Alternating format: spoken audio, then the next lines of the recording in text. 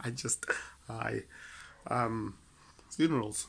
I almost did a video. I started recording a video on why the gap between the rich and the poor is going to be outrageous in the future. But then, I realized there's no way I can even make it like a 10-minute video. And then I was just like, hey, let's just maybe I'll turn it into a webinar instead, because I tried to compress it, and it's just no, it's not gonna work. So I'm going to instead answer a question or a request that was made by someone. Thank you, Mbali Chi, I think.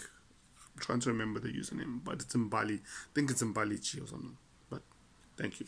If it's wrong, I apologize. The question or request was basically, can you basically expand more on funeral covers and what you should be looking out for, I think, or whether you need one or not. So let's see if we can do 2 videos on that instead.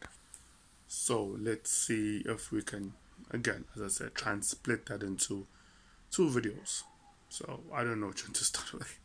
So let's let's start with when or whether you actually need a funeral cover.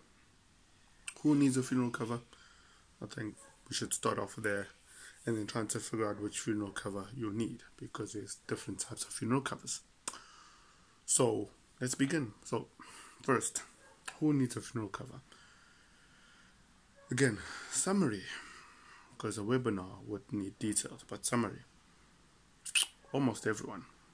It's one of those things that you really don't want to do, and it's annoying, but it's a must, because of how it's structured and how life is. So basically, if you're average, or even if you're just above average, you probably need a funeral cover. So that just sets that out quick.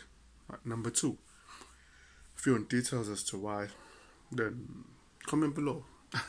Why do we need funeral covers? I think it's obvious, but we can expand on that. So you can comment below, why do we need funeral covers, and I can do a video just on that. So let's move on to next.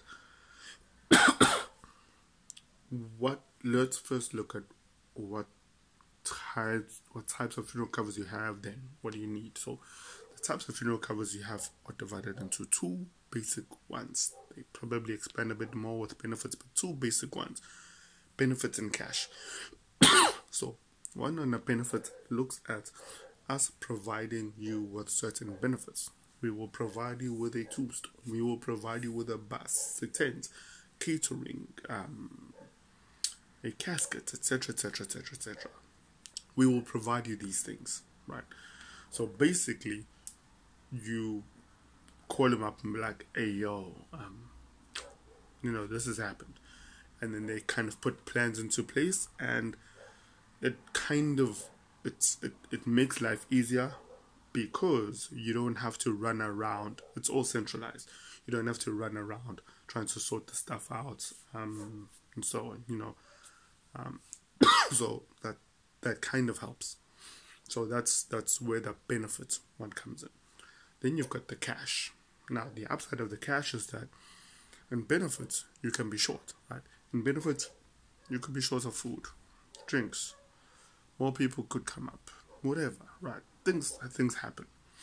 And unfortunately, especially in our events, ceremonies, you need money even up until that day, because things just come up and you're just like, well, we need cash for 1, 2, and 3. So the cash benefits are useful because it kind of supplements for the funeral, and then it just kind of works out, right? So what some people do, and they try to recommend this, is you have both.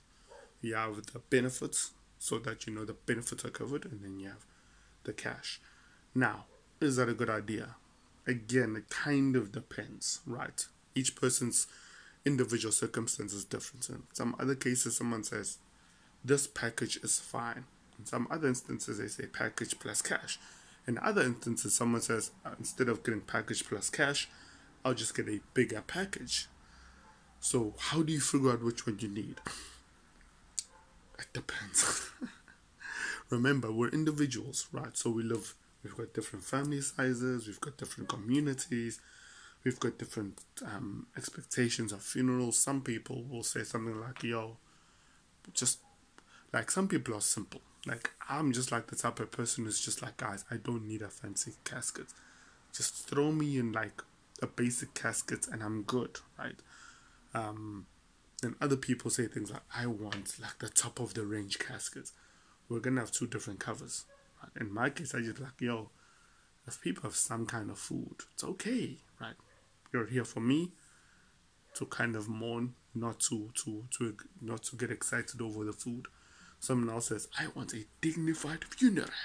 So we're gonna have two very different covers.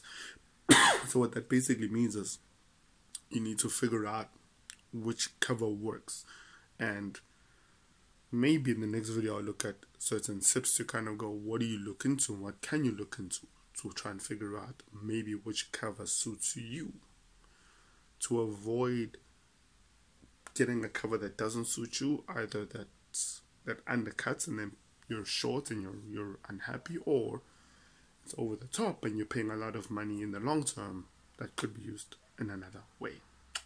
Next video coming up. Cheers.